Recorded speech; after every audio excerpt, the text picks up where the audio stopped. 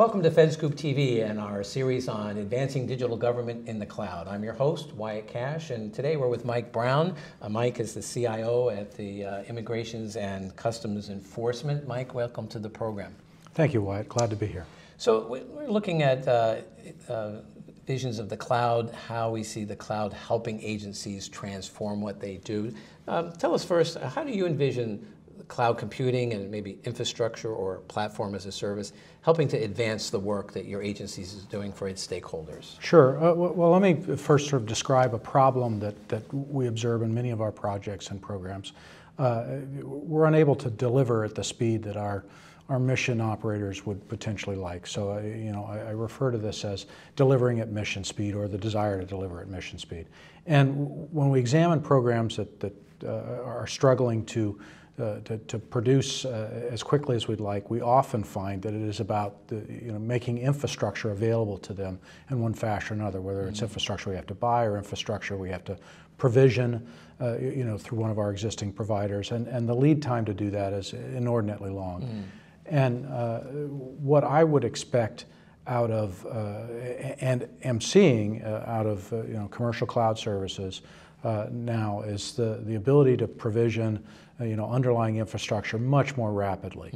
And then at a second tier of efficiency, the ability to implement things like a DevOps pipeline, which is well more suited to a commercial cloud environment, again allowing us to produce much more quickly.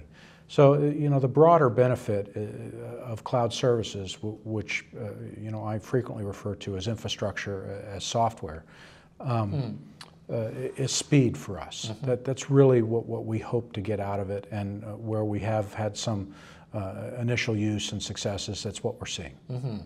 Well, as CIO, I know you're not only looking at the technology lift, but also having to manage change management as part of the process of this. Tell us what steps you're taking or plan to take to help your operation and their IT team and the people they support make the adjustment to cloud services. Well, with any sort of significant change, there will be a community of people that will be immediately on board with the change, and some that perhaps have reservations.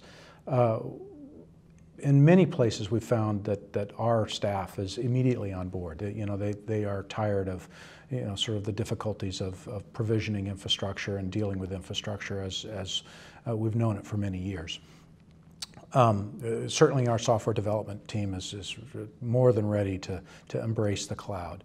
And where there is any degree of resistance, and I would say at this point there's very little, it is in those people that have had years investing in the maintenance of on-premise circumstances. And that is where we've sort of turned it on its head. We've asked them to become our cloud brokers, and sort of gotten them to commit to the concept because it's largely their responsibility to get us there. Now, on top of that, we place good visionary leadership, and in our case, our Chief Technology Officer is helping lead the transformation to more use of cloud services, and helping get our operations staff thinking in the right direction, and releasing some of those preconceived notions about how things ought to work.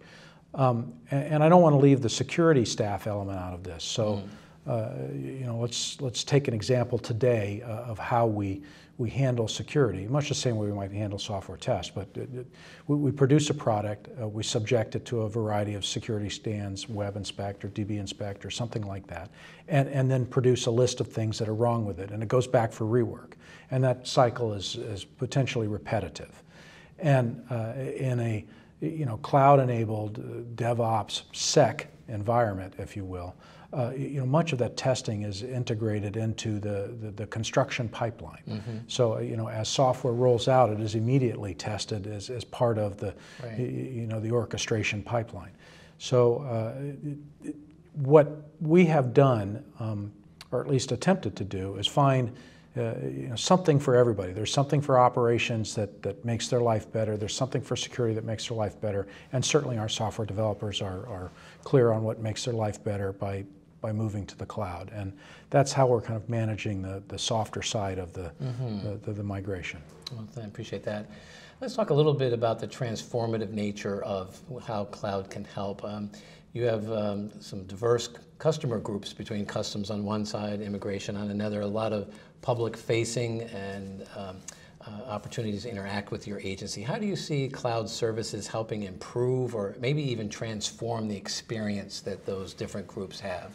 Well, very much the same kind of answer to the first question that you posed. What we want to do is deliver for them faster, be more fleet of foot, more agile, if you will, in producing viable mission product.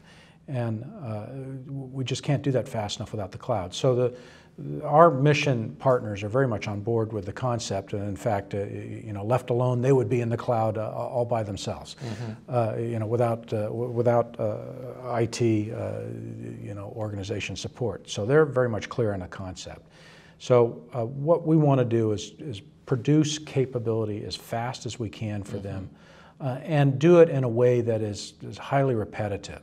So establishing a very well thought out cloud-based virtual model, a well thought out development pipeline that allows us to quickly produce time after time after time. And again, the security element of that is if you establish that at the fundamental infrastructure level, if your security constructs are well tied to the virtual private cloud environment that you might set up at an Amazon or an Azure or something, then all of that is repeatable, it moves faster, and that is the benefit to our mission operators.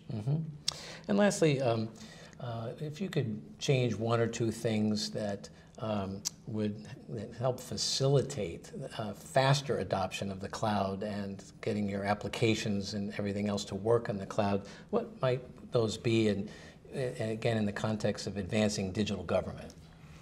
Sure. Well, again, there's the hearts and minds piece of this is largely one, and if you'd asked me that question, say 5 or 6 years ago, I would have said, it's about security, right? The security of the cloud is, or lack thereof, or perceived lack thereof, is really an inhibiting factor. I don't think that's the case anymore.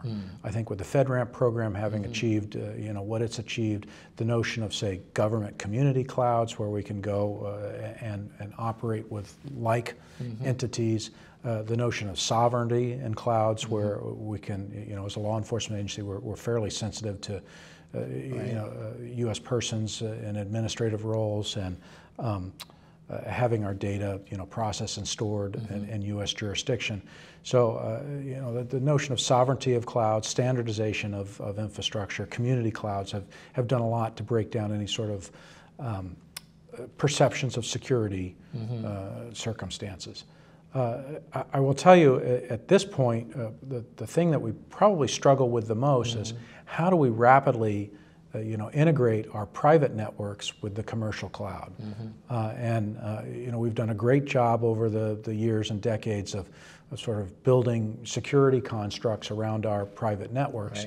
And now we want to integrate those networks with the commercial cloud services, and that has proven to be one of the longer poles in the tent for our cloud implementation.